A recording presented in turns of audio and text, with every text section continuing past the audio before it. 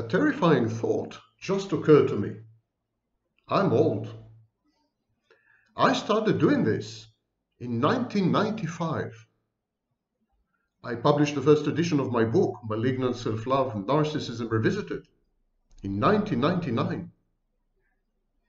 And then it suddenly crossed my mind.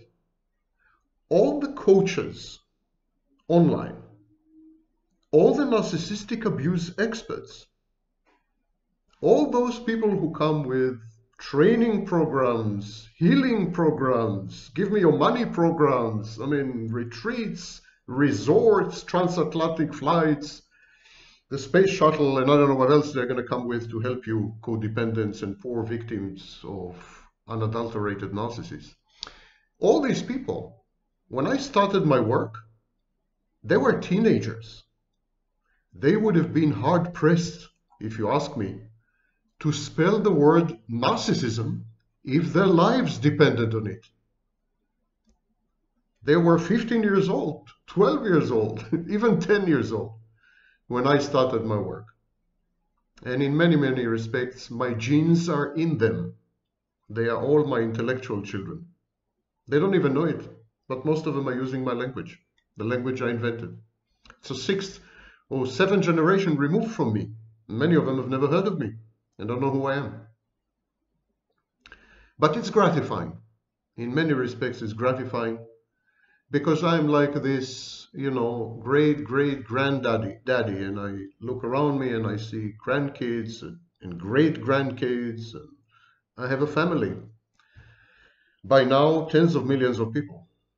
And I know that I started all this.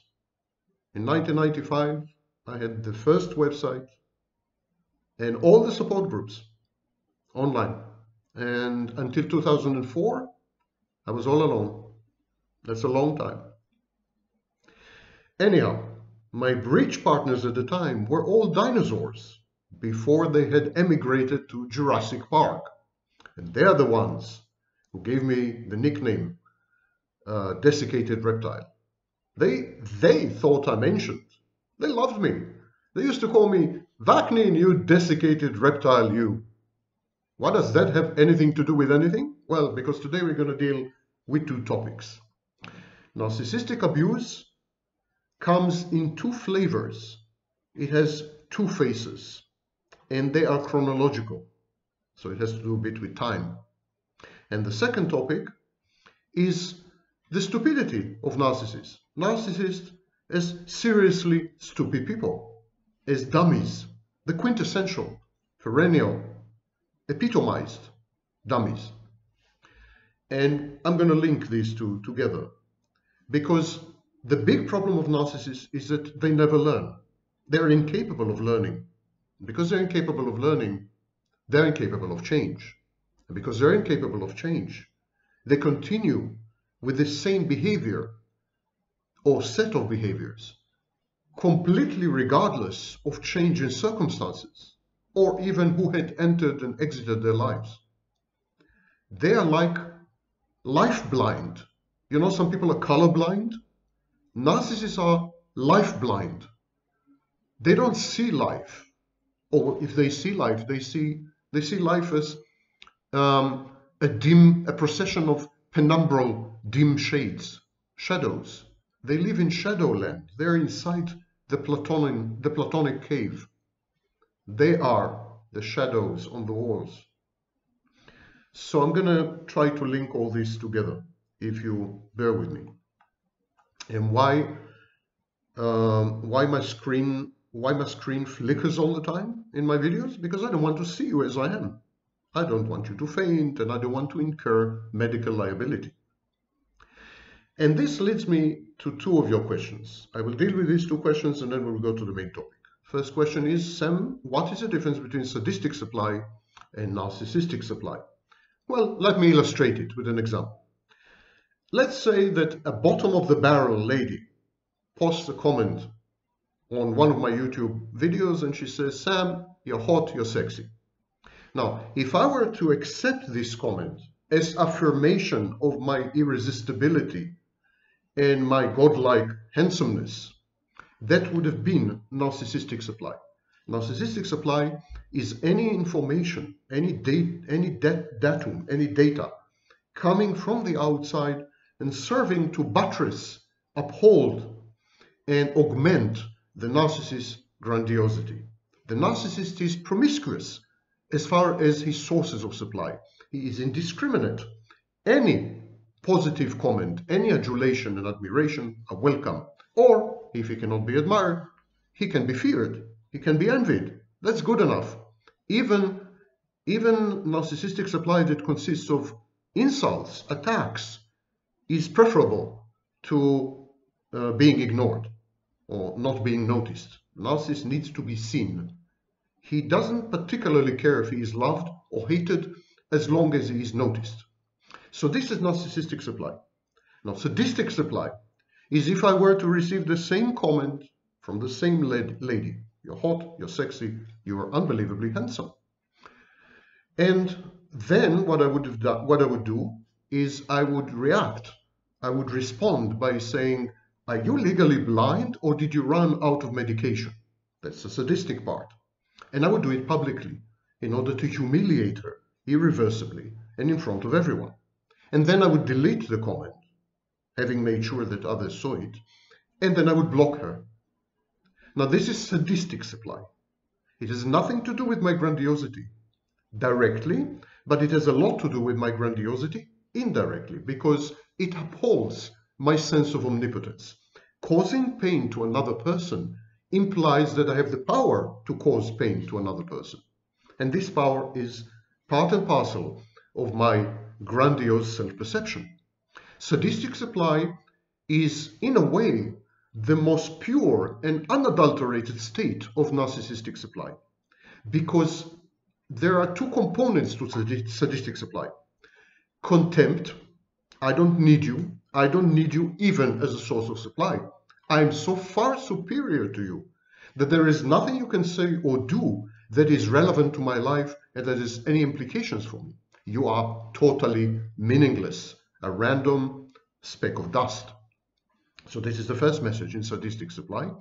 And the second message in sadistic supply, I have the power to hurt you. I have the power to cause a change in your internal mental state. And that is the ultimate power, of course. There's no power greater than this. I can take away your money. I can take away your house. I can take away your job. I can take away anything from you. But you still are a master of your state of mind. And here I am interfering with this as well. It's the ultimate apotheosis that makes me really, really divine. So sadistic supply is the purest form of narcissistic supply.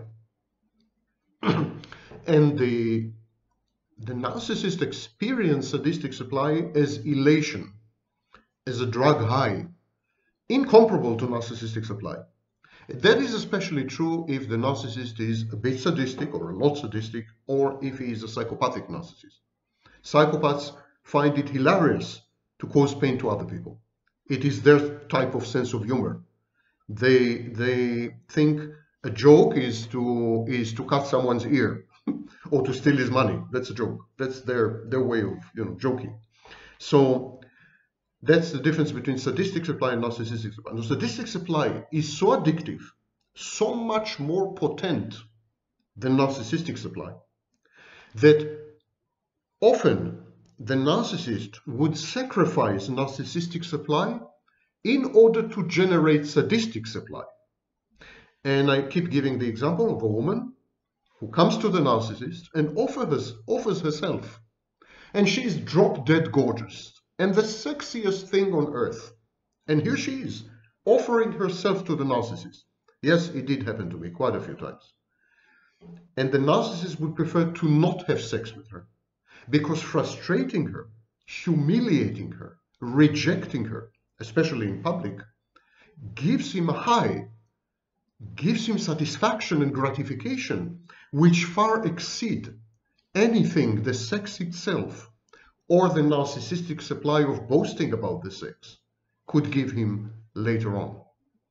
Once a narcissist has been exposed to sadistic supply, most narcissists are converts. They convert to the new religion.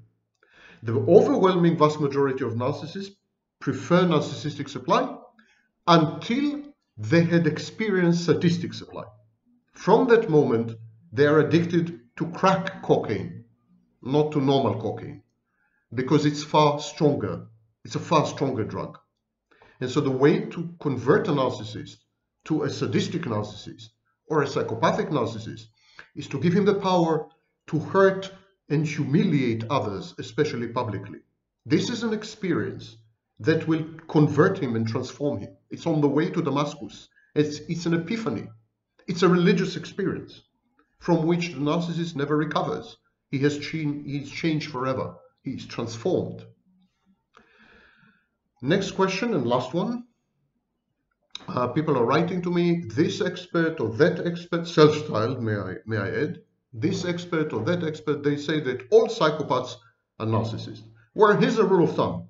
Anyone, and I don't care if they have a doctor before their name or a doctor after their name, anyone who says that all psychopaths are narcissists has no idea what he or she are talking about.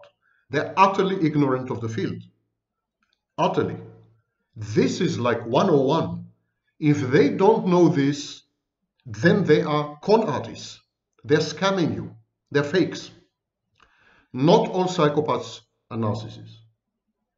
Not all psychopaths are narcissists. These people, these self-styled experts, they are confusing narcissism with grandiosity. Now, most psychopaths are grandiose. The PCLR, which is a test for psychopathy, written originally by Robert Hare and then improved. Babiak and others improved it. The PCLR, its latest reiteration, and every reiteration from the very beginning, included a dimension of grandiosity, and for good reason. All psychopaths are grandiose. But narcissism is not grandiosity. Grandiosity is an element in narcissism. It's like confusing a dish with garlic. Grandiosity is the garlic in the dish. It's a spice. It's an element. It's a color. It's a hue of narcissism. It's not narcissism. On the very contrary, there are serious distinctions between psychopaths and narcissists. For example, psychopaths don't need narcissistic supply to regulate their sense of self-worth. So major difference, major distinction between the two types. Generally, and you can go online. I mean, on my channel, there are a few videos which discuss the differences between narcissists and psychopaths. Again, I'm telling you, when you come across someone online, and don't be impressed with the title doctor. When you come across someone online who claims to be an expert, check, check, check. Have they ever done research on the subject? Have they published anything on narcissism? Have they studied narcissists? Have they participated in any experiment, in any test, in any study of narcissism? If they haven't, they are not experts. Psychopaths are grandiose, but only some of them are narcissists. Psychopaths, for example, have no false self, which is the crucial construct in narcissism. There's no narcissism without false self. Only borderlines and narcissists have false self. Borderlines as well are grandiose, exactly like psychopaths. That's why today we are beginning to bleed in the diagnosis. We're beginning to consider borderlines as secondary psychopaths. But psychopaths have no false self. There is no narcissism without false self. They don't need supply, I mentioned. They are goal-oriented. And they have a variety, a panoply of goals. Money, sex, power. The narcissist is not goal-oriented. The narcissist is an addict. He is addicted to narcissistic supply. If you want to call it a goal, then that's his goal. But it's also the meaning of his life. It's also what keeps him together. It's also what makes him tick. Money, sex, and power don't have the same psychodynamic functions in psychopathy as narcissistic supply does in narcissism. The psychopath is impulsive and defiant. That's very rare with narcissists. The psychopath is antisocial. Most narcissists are prosocial. Narcissists have to be pro-social because they have to extract narcissistic supply from other people. They have to learn how to work with other people, how to collaborate with people, how to motivate people, how to lead people, how to drive people. They have to work with people. They need people. Psychopaths don't need people. Psychopaths are lone wolves. I mean, give me a break. I am shocked to see these so-called experts spewing such unmitigated nonsense so authoritatively and confidently. Please do your homework. Check, verify, don't trust. Don't be ashamed to ask directly. Excuse me, doctor this and this. Have you ever done research on narcissism? Have you ever published anything on narcissism? Where? When? Are you teaching narcissism in the university that you allegedly belong to? I mean, don't take everything for granted and face value. Caveat emptor. Isn't this the first lesson you have learned from narcissistic abuse? Don't trust appearances. Don't trust claims. Don't trust love bombing, because these coaches and experts are love bombing you. They're grooming you. They want your money. Don't be eternal victims. First of your abuser, and then of the people who are supposed to extricate you from your abuse, and then abuse you second time, differently.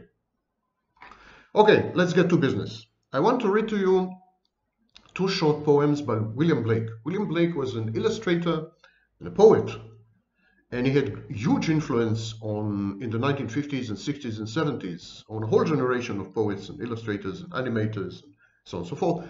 He was the father of many elements in modernity and postmodernity. He lived between the years 1757 and 1827, and he had written two ditties, in a way, less than a poem. And they're long forgotten, but they're very interesting as an illustration of narcissism and the dynamics that lead to narcissism. Listen well. A little boy lost. That's the title of the first poem. Naught loves another as itself. No, nothing loves another as itself. Nobody loves another as himself. Not, this is a 19th century language, I'm sorry. Not loves another as itself, nor venerates another soul. Nor is it possible to thought a greater than itself to know. Excellent summary of narcissism. The child. And father, how can I love you or any of my brothers more? I love you like the little bird that picks up crumbs around the door. The priest sat by and heard the child. In trembling zeal he seized his hair and led him by his little coat, and all admired the priestly care. And these are the self-styled experts, as I just mentioned. And standing on the altar high, lo, I mean the priest is saying, he's standing on the altar and he's holding the small kid by the hair, and he says, lo, what a fiend is here, said he, one who sets risen up for judge of our most holy mystery. The weeping child could not be heard. The weeping parents wept in vain. They stripped him to his little shirt and bound him in an iron chain, and burned him in a holy place where many had been burned before. The weeping parents wept in vain. Are such things done on Albion's shore and online? The second kind of verse is a response, in a way, to the first. It's called The Little Boy Found. Remember, he was lost in the previous song. In the previous poem, he was lost. Now in this one, he's found. The little boy found. The little boy lost in the lonely fen, led by the wandering light, began to cry, but God, even I, appeared like his father in white. He kissed the child, and by the hand led, and to his mother brought, who in sorrow pale through the lonely dale, the little boy weeping sought. I have never seen a more accurate summary of narcissism, the inner dynamics of narcissism, how narcissists are created by parental mistreatment and abuse in a variety of ways, how Society reacts to narcissism by demonizing, castigating, humiliating, isolating, shunning, punishing. How the narcissist then withdraws and develops defenses, and how the narcissist at the very end keeps seeking his mother, keeps trying to push you to parentify. He wants you to be his mother. This is a perfect, these two poems together, perfectly capture the dynamics of the adult narcissist. And this leads me directly to the two phases of narcissistic abuse. One of the most confusing aspects, I think, of pathological narcissism is that identical behaviors have entirely different psychodynamic etiologies. You see the narcissist behaving in a certain way, and then the next day he behaves exactly the same way. But the reason he behaved that way yesterday is not the same reason he behaves the same way today. The same behavior in a narcissist have totally different reasons, causation, and internal psychodynamic processes that lead to it. It's like the narcissist has a limited repertoire of behaviors. He has like 2-3 behaviors.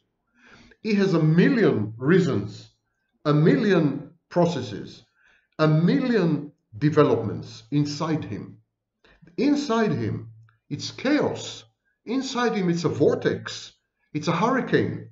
Inside him, there's a clash of constructs, of introjects, of delusions, of bits and pieces, snippets and shards of reality. It's a giant kaleidoscope. But then, when it interfaces with reality, when it interacts with you, the narcissist is limited in his choice of behaviors to 1 or 2 or 3. And because of that, it's very confusing. Because you see the same behavior recurring, happening again and again. The narcissist is a repetition machine, or as Freud called it, he has repetition compulsion. But the repetition does not signify that the same thing is happening to him inside. What you see is not what you get. What you see outside, the behaviors teach you nothing, close to nothing, about what's happening in the narcissist's mind prior to the behavior. And consider, for example, the connection between abuse and parentifying the intimate partner. Here's the conundrum. The narcissist tries to convert people in his life into parental figures. I've said it in several recent videos, that when he tries to convert you into his mother, or she tries to convert you into her father, it's more typically the borderline narcissist. But as the narcissist tries to convert you into a parent, a mother, a father, this also recreates, re-enacts, triggers unresolved childhood conflicts. If you become the narcissist's mother, he has unsettled accounts with you. He has bad memories with you. You have caused him pain in your previous incarnation as his mother. Everything, he brings the whole baggage. He brings a trolley of unfinished business into your relationship with him when you become his mother. And he expects you to soothe him, to comfort him, to resolve for him what his original mother had failed to resolve. He expects you to provide him with safety and security, to become a safe base. He expects, in other words, he repeats the same traumatic sequence, expecting a totally different result this time, which is commonly the definition of insanity. The narcissist is re-traumatized. He starts off with you as a woman, then a lover, and then you become his mother. It's like a nightmarish transmogrification. It's like in a horror movie where you go to sleep with one person, you wake up in the morning and next to you there's a monster, someone else. The narcissist goes to sleep with his wife, with his lover, with his intimate partner, and he wakes up in the morning with his mother in bed. And that's the very mother who hurt him beyond words, who caused him excruciating pain, anguish that he couldn't tolerate, to the point that he had sacrificed himself and created another self. She is trauma reified. She is the pain of his life. She is the anguish in his soul. And he converts you into her. He makes you her, become her. And now, of course, this re-traumatizes him. It opens old wounds. From women, you remember that the narcissist wants any two of three. He wants supply, sadistic or narcissistic. He wants sex, adventurous sex. He wants a playmate, And he wants services. Services as housewife, personal assistant, housekeeper, business partner, but above all, services as a mother. Services as a mother. He wants services that come together with unconditional acceptance and unconditional love. Love not dependent upon performance or upon behavior. Similarly, from men, the narcissist wants both supply, sadistic and narcissistic, and services, usually in business. And outside these expectations, outside these transactions, the narcissist wants to be left completely alone to his own devices. He wants to do as he pleases. That is his psychopathic side, the antisocial element. He wants to be free as the wind. He wants to be unencumbered. It's a form of defiance. You will not tell me what to do. I'm my own master. I'm nobody's slave and nobody's servant. He has this in him. And this is a clash between needs, the need for supply, the need for maternal love, the need for acceptance, the need for business, the need for services, and the need to be alone, the schizoid streak. Schizoid, paranoid, psychopathic streak in every narcissist. There's this clash of the titans constantly within him. And he's trying to convert you into a mother. Also for this reason. Because a mother's constant presence is understandable and acceptable. You can be alone when you are with mother. This is separation individuation. That's what a child does. A child is with mother physically, but he is not with mother mentally. He separates from mother. He becomes an individual. Separation, individuation. When the mother is a safe base, it is safe not to be in the base. Because she's always there. You can come back to her whenever you need her. She's there. She is object constant. That's object constancy. So, the narcissist cannot survive with an intimate partner. He cannot survive with a business partner. He cannot survive with a friend. Narcissists have no friends. They have many, people around them. They have many sycophants, but they don't have a real friend. Intimate, soul friend, soulmate. So the narcissists cannot get along with other people in their life. They cannot. The narcissist needs his space and its infinite space to reflect the infinite space inside himself. The narcissist externalizes his emptiness, externalizes his void. He creates a void and an emptiness around himself, and this void and emptiness are firewalled. It's not a boundary. Boundary is something else. Boundary is a rule of conduct. It's not a boundary. It's a fence. The narcissist fences himself off the world, off reality. That's why his reality testing is a problem. And now, he allows some people into the enclave. He allows some people to the garden. He even allows some people into his home. But he gets tired of them very fast. They irritate him. They get on his nerves. And he tends to become abusive and sadistic. And in order to survive with an intimate partner in the long term, he needs to convert her into a parental figure. Because you can survive with mother and father indefinitely. But you're very likely to lose your wife if you keep abusing her. To assuage, to reduce the abandonment anxiety, the narcissist needs to convert everyone around him not only an intimate partner, also a business partner, everyone around, even a service provider. Narcissist parentifies everyone.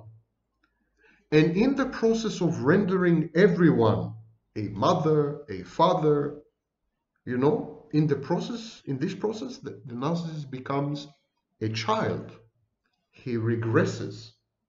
So whenever the narcissist is forced to accept someone in his life, to countenance the presence of someone in his life, to accept someone's emotions, attachment, bonding, love, warmth, acceptance, whenever he's forced or he wants to or needs to, whenever there's no other choice, it's a last resort, he immediately parentifies that person. So if he has an intimate spouse, he would try to convert her into a mother figure. If he has a business partner, gradually he will push him to become a father, a collaborator, a colleague. Also, he will push them to become fathers, father figures. He parentifies everyone around him because it's the only way that allows him to survive with other people on a constant long-term basis. But here's the problem. No one would agree to these terms. No one wants to be parentified. You don't want to be parentified, you want a man. You as a woman, you don't want to be a mother. You don't want to be a mother. You want to be a partner, you want to be a lover very much, but you don't want to be a mother. You, the narcissist business partner, you didn't bargain for, you didn't agree to become his father. That's not the bargain you had struck. That's not the deal you've made with him.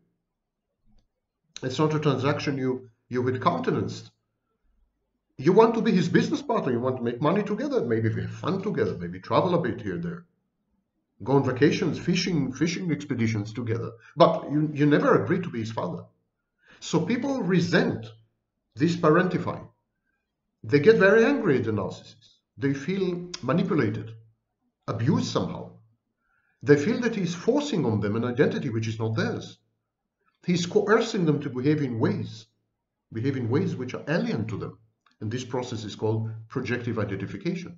The narcissist parentifies using a panoply of defense mechanisms and manipulative behaviors. Some of them illicit, some of them explicit, some of them overt, many of them covert.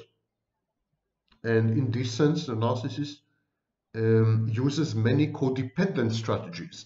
That's why there's a lot of confusion between narcissists and codependents. Because both of them make use of an armory, of a repertory of manipulative tactics, which are basically identical. And so no one would accept this preferred and offered deal. If a narcissist were to come to you honestly as a woman and say, listen, I love you very much, I want to be with you for the rest of my life, let's have children, let's have a family together and so on. My only condition is that you'll be my mother. Of course you'll tell him to F off, and go looking for a normal man. Narcissist knows that. So he fakes emotions. He lies, simply. He fakes emotions. He fakes commitment. He makes false promises. And this massive fraud is what we call love bombing or grooming. It's intended to pull the wool over your eyes. It is intended to cloud your judgment. It's intended to brainwash you. And gradually, it drives you into a psychotic shared fantasy. This is the shared fantasy. So here's the sequence. Narcissist wants you, but he wants you to be his mother. Or if you're a business partner or a friend, he wants you to be his father. You don't agree. You disagree. You will never accept this assigned role, this emergent role. So the narcissist says to himself, okay, the only way to get her to be my mother, the only way to get him to be my father is to lie. I will fake emotions. I will fake commitment. I will make false promises. I will behave in fraudulent ways. I will mislead them. And gradually, I will drag them into my psychotic space, into my shared fantasy. They will become addicted to my presence, to my sense of humor, to my intelligence, and of course, to my irresistible handsomeness. And they will never be able to leave. It's like a spider with a spider web. It's sticky. There is stickiness. There's a concept in information technology, stickiness. It's like you go to a page, web page, and you have to come back and again and again. It's addictive. And this is the honeymoon phase. And again, I want to emphasize, it's not only in romantic relationships or romantic courtship. It's in business. It's in the workplace. It's with neighbors. It's in church. This is the modus operandi, the MO, method of operation of the narcissist. Identifying possible sources, sources of services, sources of supply, sources of sex, identifying possible sources, lying to them, creating false hopes, creating a dreamlike state, dragging them into a psychotic shared fantasy, and then forcing them to parentify. And once the target or the source is acquired, hoovered, the narcissist sees no reason to continue the act. Yeah? Mission accomplished. And then he reveals his true agenda: to extract adulation, narcissistic supply; to abuse and humiliate, sadistic supply; to engage in sex, including sadistic sex, with women or sexual partner; and to demand services and beneficial outcomes, such as money, celebrity, access, power. That's more of a psychopathic streak. So, the first stage, he puts on a show for you, a whole theater production. You're the audience. You fall for it. You fall for it. You enter the shared fantasy. You suspend judgment. You ignore reality. The fantasy is you. He reflects an idealized image of you to yourself, makes it possible for you to love yourself. I discussed all this in other videos.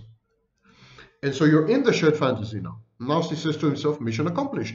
The fly is trapped in the spider web. And every movement you make, any attempt to extricate yourself, to run away, to just wraps the spider web more strongly around you. And so at this stage, the narcissist says, I got her. She's mine. I acquired her. I can take her for granted. Why continue the charade? This charade, this act that I've put on in order to capture her, in order to acquire her, takes a lot of energy, a lot of time, a lot of resources, imagination, so on. Why should I continue this? And he doesn't. He stops. And then the mask slips. The mask slips, and you see the real narcissist. And he comes equipped with a list of what he wants. The 3 S's. In essence, the narcissist expects his partners, both intimate and business, to act as his greatest fans, adventurers or sluttish playmates, co-conspirators, and parental figures. And now I'm coming to the 2 phases and 2 phases of narcissistic abuse. You know, there are 2 stages in the narcissist relationships in which he tends to be egregiously and cruelly abusive. He's abusive all the time. But in these 2 phases, he really outdoes himself. He really excels. He really stands out.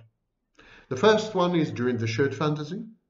The second one is during the interstitial or bargaining stage. When you put these 2 together, the 2 forms of maltreatment, mistreatment, constitute the narcissist's 2-pronged approach: avoidance, repetition, compulsion. So, there's a shared fantasy approach, egregious abuse, horrible abuse, narcissistic abuse. Avoidance. Interstitial or bargaining stage, again egregious abuse, horrible abuse, narcissistic abuse of another, the same narcissistic abuse, but for a different reason, you will see in a minute. And then avoidance, total avoidance, usually breakup. So this constitutes approach, avoidance, repetition, compulsion. The repetition compulsion of the narcissist is punctuated with narcissistic abuse. It's highs and lows. The highs are narcissistic abuse, and there are 2 major highs: narcissistic abuse during the shared fantasy and narcissistic abuse during the interstitial or bargaining phase. At this stage, I recommend that you watch my videos about shared fantasy. Only the abuse in the shared fantasy phase is a recreation of the original conflict with the narcissist mother. So, in the fantasy space, in the shared fantasy, you act as the narcissist mother. You become more and more maternal, even if you don't want to. It's stronger than you. He forces you in a variety of ways, manipulates you, subtly and openly, so that at the end you succumb. You want to make him happy. You want to avoid conflict. Whatever the reason may be, you become more and more maternal, more and more of a mother. And gradually you begin to see him more and more as a child. And of course, during this phase, he regards you totally as his mother. And this triggers the conflicts and the pain and the hurt that he had with his mother. This is known as the archaic wound, or in Joan Lachkar's term, V-spot, vulnerability spot. Once you become the narcissist mother in the shared fantasy, he reacts to you as his mother. He rejects you, he resents you, he abuses you, he tests you. He tests you to see if you really love him unconditionally. He pushes you away in the hope that you'll come back. He behaves as a child who is with a very insecure attachment style. And all his behavior during this phase is compulsive and very often unconscious. He wants to make sure that you are a good enough mother. In his childhood, he had a bad mother, a dead mother, an instrumentalizing mother, an objectifying mother, a domineering mother, an overweening mother, wrong kind of mother. Wrong kind of mother who did not provide him with a safe base and object constancy. Now he can't get it wrong a second time. He wants to make sure that you are not this kind of mother. But he has to test you. So he pushes you to other men. Will you cheat on him? He tortures you. Will you abandon him? He abuses you. Will you break? He wants to see that you're resilient, that you're strong, that you can support him, be there for him, that you're a safe base. He recreates all the original conflicts, all the dynamics, all the emotions, and the hurt and the pain erupt like a volcanic event, like Mount Vesuvius, and you are Pompeii. Will you be buried for millennia, or will you survive somehow? And all this, as I said, is compulsive and unconscious. Most of it is compulsive and unconscious, and therefore not amenable to behavior modification. It's not like if you make the narcissist self-aware, if you say, oh, I'm really mistreating the poor woman, it's going to change his behavior. It can't change his behavior because no insight, even emotional insight, can have any effect on compulsive and unconscious behaviors.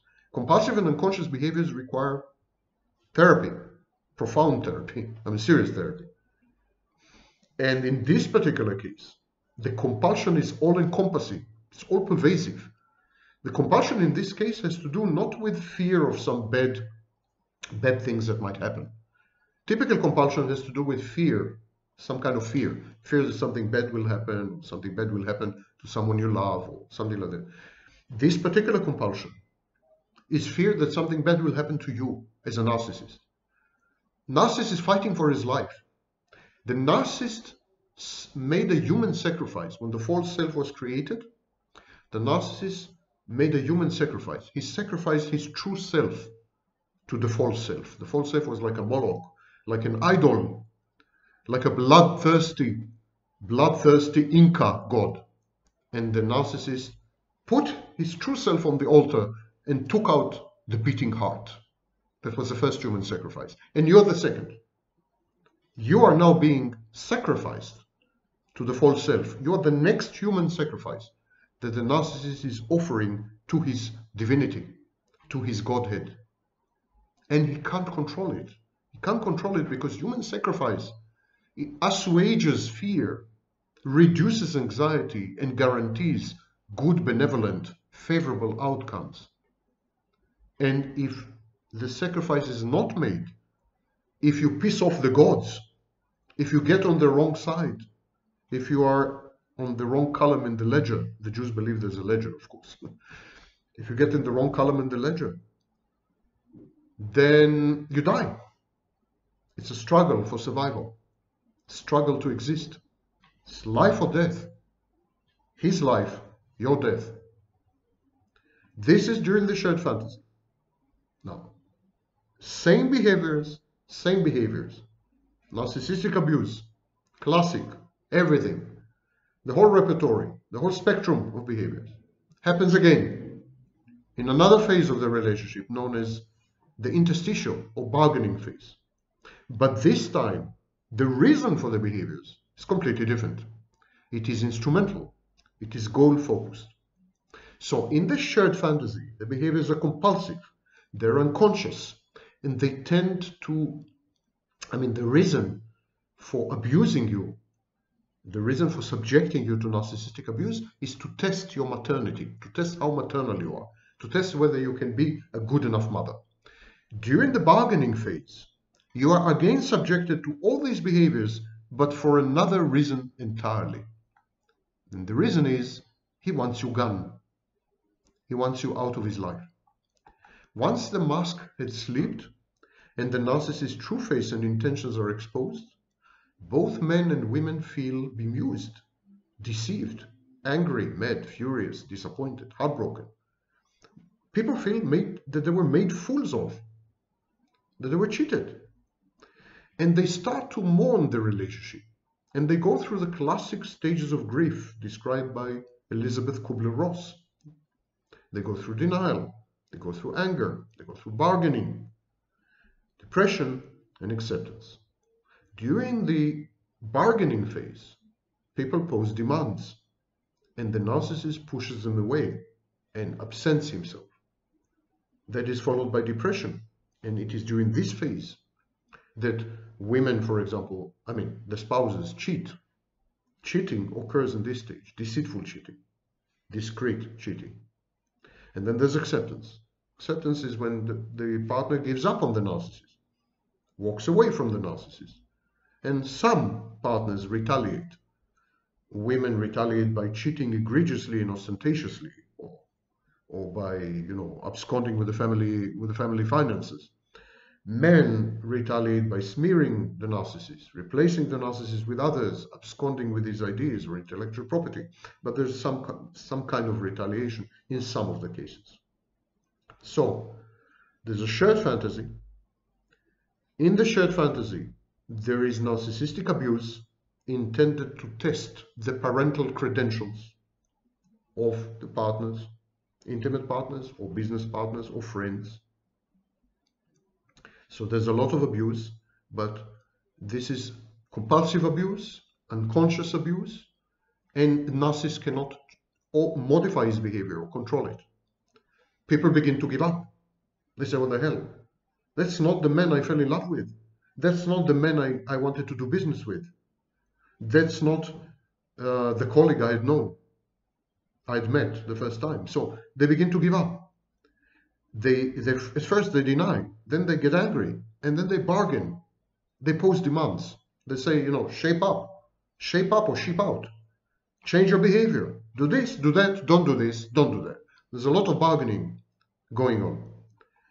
And during this bargaining phase, interstitial one phase, again the narcissist engages in narcissistic abuse. But this time, he becomes abusive consciously, knowingly, in a premeditated, intentional, deliberate manner. He uses abuse because he wants to get rid of men and women in the bargaining phase. He abuses and undermines the intimacy, the business, the collaboration, because he wants to push people to replace him and then to abandon him. And he doesn't care if they cheat on him, like a woman, if a woman cheats on him. He doesn't care that he's pushing them away. He wants them gone. The minute people exit the shared fantasy mentally and begin to pose terms and conditions, begin to make demands, begin to demand changes and alterations, the narcissist wants nothing to do with them. They become a nuisance, they become irritating, They get on his nerves, and he wants them gone because he wants to move on, find the next target, the next intimate partner, the next business partner, which he could then try to parentify and push into a new shared fantasy. That's what I'm describing now is the discard phase. Unlike the shared fantasy phase, narcissistic abuse in the bargaining phase is a repelling behavior. It's not repetition compulsion. It doesn't involve any early life trauma, any conflict with the mother, any conflict with the father. It is an MO. It's a method of operation. And the narcissist applies narcissistic abuse to men, to women, to collectives, to authority figures, and to the authorities. The narcissist can apply narcissistic abuse to a whole school, to the army, to workplaces, and depending on his position, even to countries. A clear distinction must be made between the behaviors that constitute narcissistic abuse during the shared fantasy and the same identical behaviors during the bargaining phase. In the shared fantasy, these are compulsive behaviors which are intended to parentify the opposite, the counterparty, parentify the intimate partner, the spouse, the lover, the friend, the business partner. Narcissistic abuse at this stage in the shared fantasy is intended to parentify and to test, to check, to verify, to prove the bona fide of the target. So narcissistic abuse in the shared fantasy is intended to establish that you are really a good mother, that you will never abandon him, that you will never cheat on him or betray him, that you will always be there like a safe base, like a rock, that you will accept him and love him unconditionally, etc., etc.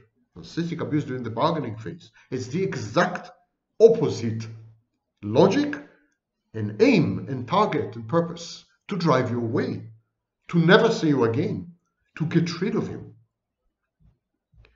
And the outcomes of this ineluctable process in the bargaining phase is that the narcissist finds himself again alone, abandoned by everyone. So the bargaining phase is the stage in the relationship where the narcissist tells himself that had been a wrong choice. She can't really be a good enough mother. He can't really be a good enough father. I need to find a new mother. I need to find a new father. And in order to find a new mother and father, I need to get rid of these people. I need to clean my life. I need to cleanse my life. You know? Relationship cleansing. I need to get rid of my wife, my lover, my girlfriend. She's not good enough mother. I need to get rid of my business partner. All my friends, they're not good parental figures. They're not good fathers. And I need to start from zero, from scratch. Clean slate. It's a favorable phrase of the narcissist. Narcissists are itinerant. They always start with a clean slate, from zero.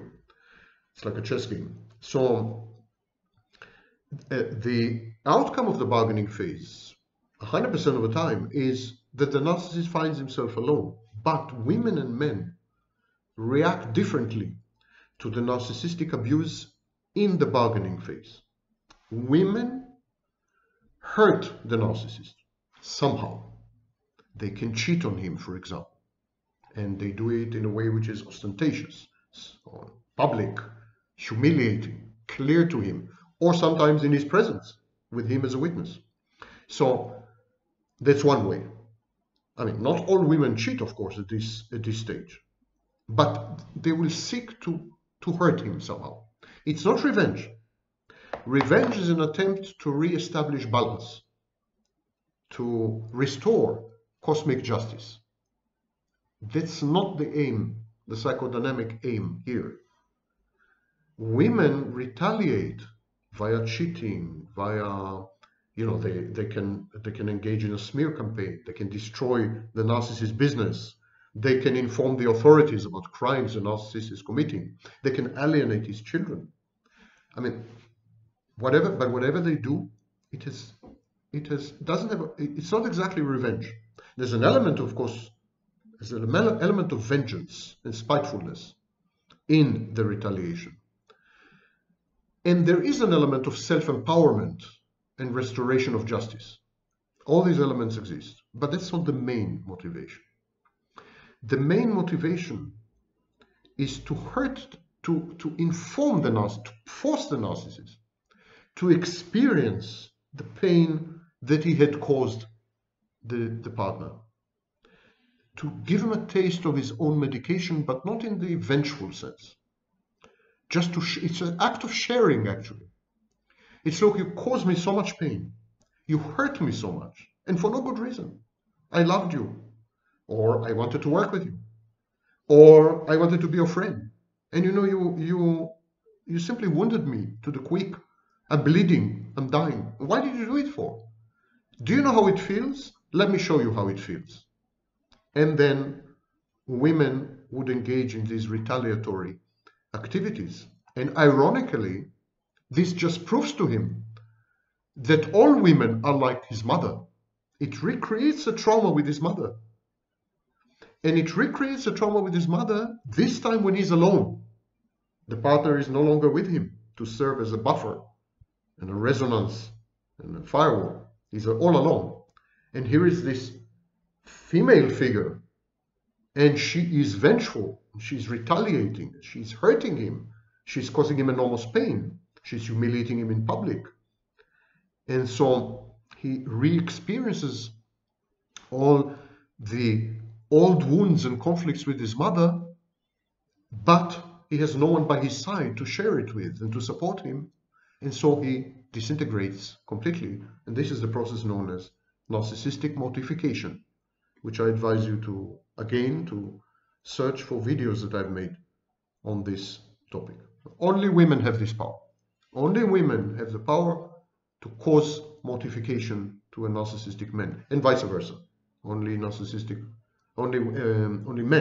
have the power to cause mortification to narcissistic women. Back to the example of the male narcissist. Once they are discarded via the bargaining phase narcissistic abuse, men can only cause the narcissist extreme narcissistic injury, but never mortification. They can act aggressively.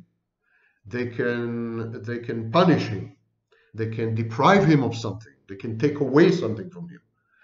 They can, I mean, as men do, testosterone-laden and aggression-infused. And this causes injury, of course, and humiliation and vindictiveness in the narcissist and so on and so forth. And he externalizes his reaction, and then he becomes psychopathic in effect, or he interiorizes the pain and the hurt and so on, and then he becomes depressed. He's humiliated. Men humiliate the narcissist and then walk away and team up with other people in full sight of the narcissist. But only women have the power to cause him mortification. Men and women alike, people, are a burden and a drain on the narcissist energy for two reasons. One, he regards people as inferior. He holds people in contempt. And two, he resents his total dependence on the very people that he holds in contempt. He needs from people narcissistic supply. He can't live without it. He falls apart without it. And yet he holds the sources of supply in total disdain. He hates them. To summarize, women cheat on the narcissist or deceive the narcissist or betray the narcissist, and then they abandon the narcissist. Only because and only when the narcissist had first abused them. Abused them by lying to them, making false promises, giving them false hopes and false dreams, and refusing to commit in a diet. So there's this, and then there are active behaviors, humiliating them, rejecting them, beating them up, insulting them, undermining them, undervaluing them, passive-aggressively, otherwise. Narcissistic abuse. Women, intimate partners, cheat, deceive, and betray because the narcissist drove them to cheat, deceive, and betray. No one starts a relationship saying to herself, well, great, I'm in this in order to cheat, betray, and abandon. No one. Narcissist drives, pushes away his partner. But narcissistic abuse has two phases. The first phase, the narcissist can't help it.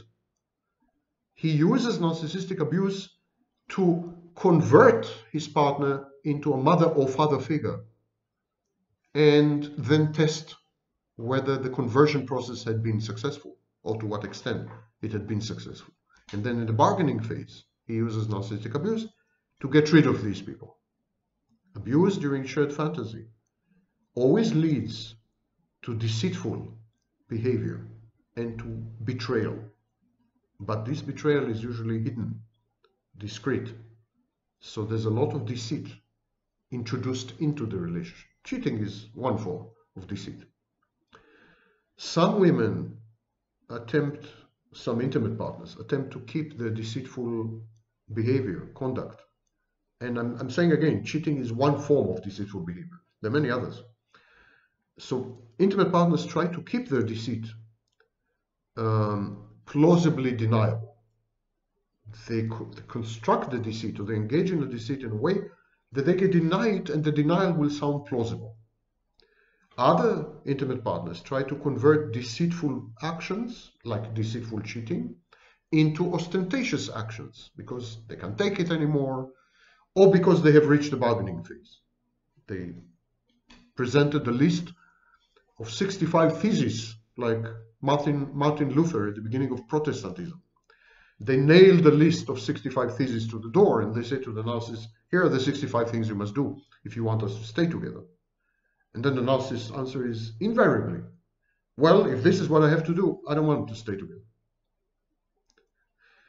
Many women, many intimate partners cheat, others deceive in other ways, and they usually do it with other people. If it's cheating, it's usually casual partners. All this takes place in the shared fantasy. But all of them still strive to maintain the relationship after the deceit, after the cheating. They do it for self-interested reasons, and they do it because they're emotionally invested in the relationship. It's known as the sunk cost fallacy. The cheating, if it's cheating, or the deceit, they're intended to satisfy the range of profoundly unmet emotional and physical needs of the partner. But the partner keeps on keeping on. The partner futilely sues and hopes for commitment and for investment of the narcissist part. Partners, intimate partners, business partners, friends, rarely give up on the narcissist that easily, because most narcissists are actually interesting, entertaining, useful. So it's hard to give up on the narcissist. On the other hand, the narcissistic abuse in the shared fantasy phase is so horrible, so outlandish, so inhuman, that everyone around the narcissist is driven to establish an alternative outside the remit of the relationship, away from the gaze of the narcissist. In other words, everyone is driven to deceive the narcissist because they have needs which are not met by the narcissist. They have other needs which are cruelly frustrated by the narcissist, and they must team up with other people to make up for it, to compensate for it, or they will die, at least internally die, mentally die. As the abuse continues unabated, also during the failed bargaining phase, it leads to ostentatious cheating, ostentatious betrayal, ostentatious deception. And this time it's usually with intimate partners, with intimate friends, with family members. This time, at the end of the bargaining phase, it's clear that everything is breaking up, that there is no future and no hope. And now usually the partner introduces people she or he can trust into the mix. And if, for example, if the intimate partner cheats on the narcissist in the bargaining phase, she is very unlikely to cheat with casual strangers. but she would cheat with a best friend. Again, you see, the reactions to narcissistic abuse are very different.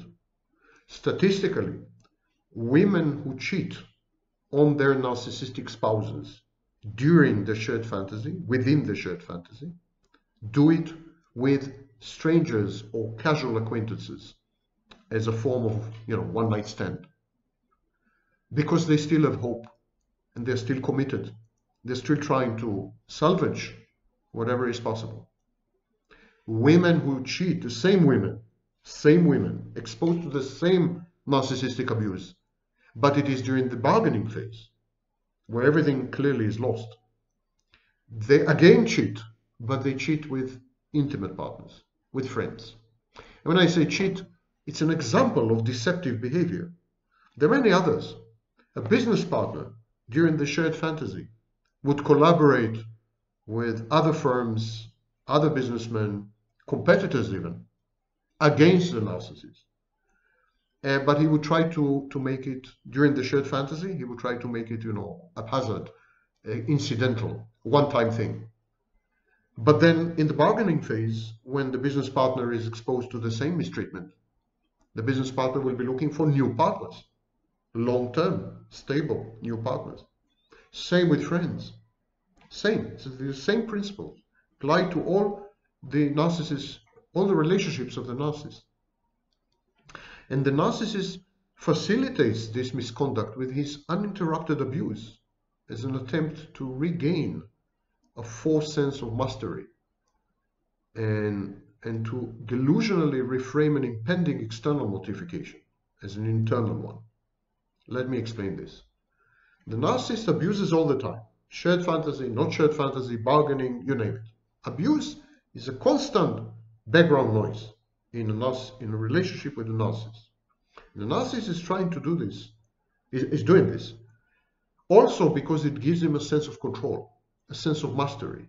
He made a choice as a child to be the abuser, not the abused. And it helps him to delusionally reframe the inevitable conclusion of the relationship, not as an external mortification, but as an internal mortification.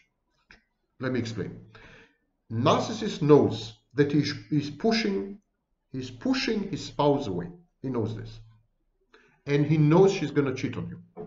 He knows this too. Or he knows she's going to deceive him or betray him in some way. He knows this. Now he has two options.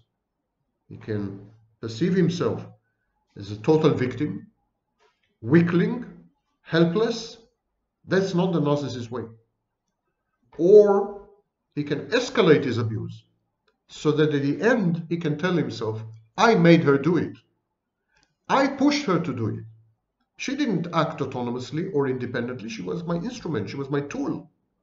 It is my abuse, the torture I inflicted on her, that drove her to misbehave the way she did. I am still the master. She is still an object. I am still in control. She is still an unwitting instrument. And this is the narcissistic way. The narcissist is a child. The puera eternus, the eternal adolescent, is infuriating, but he is lovable. Children generally are both infuriating and lovable. But when the narcissist is sadistic, contemptuous, exploitative, there are no redeeming or endearing features in any setting, in an intimate relationship, in the workplace. Narcissists are not only eternal children, they're eternal spoiled brats. They're eternal malevolent children, like in the Henry James stories. They are children of the corn. They are lifted off a horror movie. They're the kind of children you don't want to see in a nightmare. People lose all respect for the narcissist. He's a sadistic bully a-hole. And they're also not afraid of the narcissist because he's gradually perceived as a clown, buffoonish, a Jerry Springer loser. And so people reach a kind of middle ground where they contemptuously take from the narcissist whatever is his and whatever he gives willingly or not willingly. And they do it with impunity, and they do it with glee, with joy. Because taking from the narcissist is a way to cutting him down to size, pulling him down a peg, retaliating. People respect the narcissist initially, from afar, remotely. They respect him because, I don't know, he's a movie star, or he's intelligent, or he's a genius, or he's handsome, or a handsome genius. And that's the halo effect. The halo effect that I mentioned in the previous video. They attribute to the narcissist wisdom, maturity, because he is a genius, or because he is handsome, or because he is a politician or a movie star. But when they get to know the narcissist up close, they lose all respect. They lose all respect. And sometimes they just pity the narcissist. When they first make contact with the narcissist, they start off by respecting the narcissist greatly. They're even awed, there's awe. But having come to know the narcissist a bit better, they regard him as a pathetic person, a loser. Never mind if he is the president of the United States or whatever, he's a loser. Because your position in life and how much money you have, these are not the parameters of success. Parameters of success are inner balance and happiness and outer seamless compatibility with society. We are social animals. So they regard him as a mentally ill, obnoxious, grandiose, and in a way invalid, crippled. On the one hand, they feel deceived. They feel driven to hurt the narcissist, to put him in his rightful place, to mock him.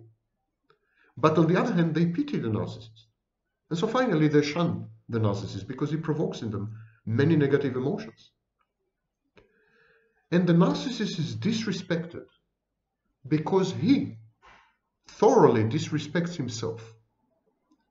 The narcissist rejects his life. He rejects everyone and everything in his life as meaningless. He engages in self-defeating and irrational misconduct. He does as he pleases, my way or the highway. He pays no heed to consequences. He lacks any ambition or motivation. He just drifts along randomly, giving up on assets, on accomplishments, on communities, on places, on language itself, on people, everyone, without regret, without second thought. Sometimes you look at the career of a narcissist and you say, wow, from zero to hero. He made it. He succeeded. Wrong. Give it time. He will self-destruct. He will self-defeat. He will ruin and hurt everyone and everything around him. Narcissists build, construct and deconstruct, build and ruin, invest and disinvest, merge and divest. They make friends and then convert them into enemies. They choose an intimate partner and then take away the intimacy and convert the partner into a parental figure. They don't leave a stone unturned, but not in the good sense. They are a malevolent spirit, a malevolent wind. They are, sumum, like the dust storms in the desert. There is structure there if you look at it.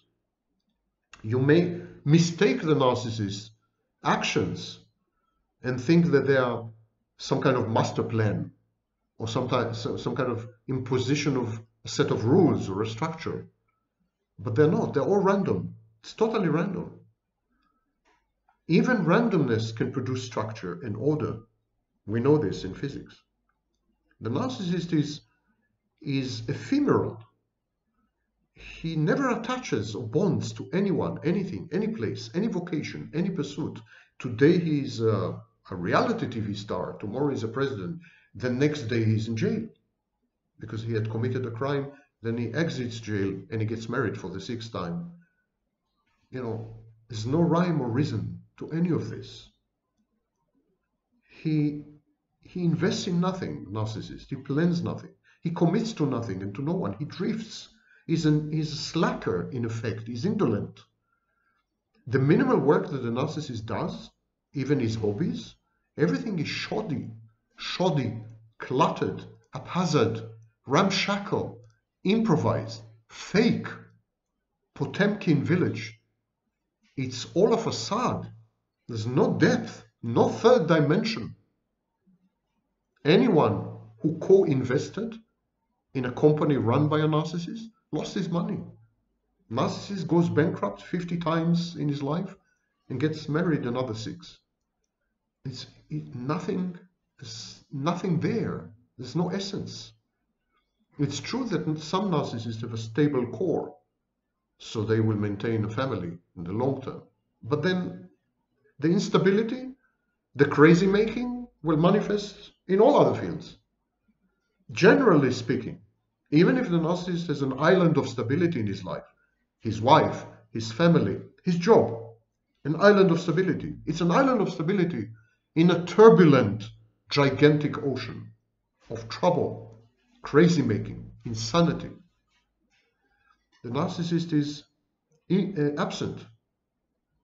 He is an absence, not a presence. And he's abusive in all his relationships, mostly fending off, encroaching intimacy and commitment and success.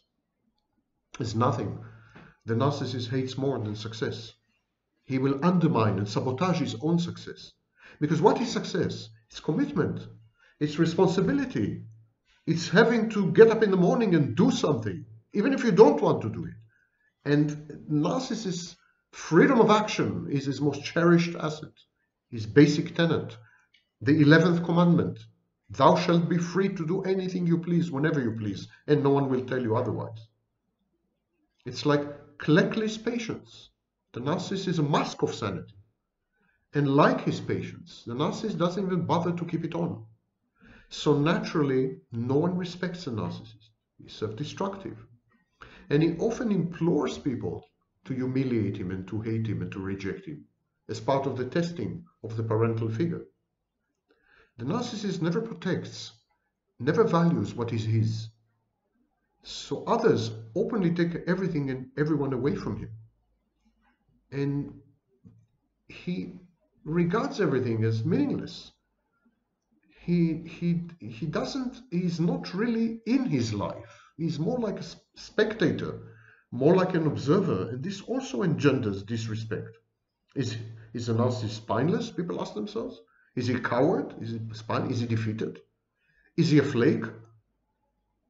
And all he gets, all he reaps finally is derision, revulsion, contempt, mockery. And people are envious of some of his assets, some of his skills and talents, and they are equally revolted by his obnoxiousness and pompous personality. And this leads to virulent displays of public humiliation, shaming, passive-aggressive, punitive acts. And such disrespect is communicable and contagious. This contagion is exacerbated by the narcissist's own behaviors. Often the narcissist feigns indifference, reactance, defiance. But the narcissist's apathy is not perceived as a sign of strength, but on the contrary, as cowardice, weakness, absence of enforceable boundaries. Narcissist opens himself up to contempt, to abuse, to derision. And people perceive the narcissist's feigned and ostentatious disinterest as passive aggression. The narcissist's disrespect for and ostentatious disinterest in his own life, in his intimate partner, in his job, in his hobbies, in his property, in his children. This overt, conspicuous pride in his apathy, cool-headedness, sang-froid, is interpreted by people as lack of dignity, lack of strength, lack of self-respect, abdicating, not caring for and protecting what's his. And the narcissist's reactance is not perceived as credible. He's about as intimidating and deterring as a weakling spoiled brat, and far more repulsive and antagonizing than any child. And the narcissist's attempts to man up, to deter, to intimidate, they provoke the offending party to escalate into egregious territory. You see, narcissistic abuse is a posture. It's in the bargaining stage, it's a choice. It's a method of operation. It's a set of manipulative tools in a toolbox. And here's the thing, it's really, really stupid to make this choice, to use these tools. Narcissists appear to be bumbling fools, no matter how intelligent they actually are. They have no impulse control, no forethought, no foresight. They're counterproductive, self-defeating, self-destructive. Their decisions and actions are self-sabotaging. They're totally dumb. They act out. When narcissistic supply is deficient, narcissists compensate. They go haywire. And they're pseudo-stupid. They avoid the consequences of their misdeeds. They pretend that they have misunderstood something you've said or done, or that you took advantage of their good nature. They're gullible. Narcissists are grandiose and fantasts. So they misjudge reality. They have an impaired reality testing.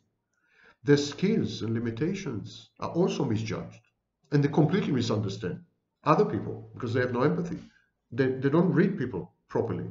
They can't fathom the intentions of others, even when these intentions are potentially risky and dangerous and malevolent, malicious. No empathy means that the narcissist disastrously misreads others and behaves in socially unacceptable and clownish ways. The narcissist's sense of entitlement renders the narcissist an overwhelming buffoon, the butt of mockery and derision, rather than the awe that he believes that he inspires, and the respect that he fully trusts that he deserves. And hypervigilance, it leads to disproportionate aggression, directed at imaginary insults and slights. It also leads to persecutory delusions and conspiracism, paranoid ideation, persecutory ideation, often directed at totally innocuous and innocent targets. The narcissist erupts, and people say, what's wrong with this guy? You know? And finally, the narcissist uses false modesty, pseudo-humility, to fish for compliments. But his attempts are so transparent and so inarticulate, so fake, so manipulative, that people react with repulsion, and they seek, on the contrary, to humiliate him even further.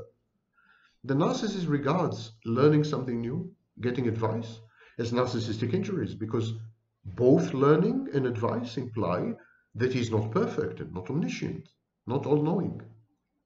You see, there are so many roots to narcissistic abuse. It's a defensive posture. It's an offensive posture. It's a method of operation intended to get rid of people. It's an unconscious compulsive choice intended to parentify other people and then make sure that they are safe base and good enough parents. There are numerous etiologies to the same set of behaviors. Lumping all of them together is counterproductive and exceedingly misleading. And I'm afraid most authorities, in quotation marks, online, do exactly this.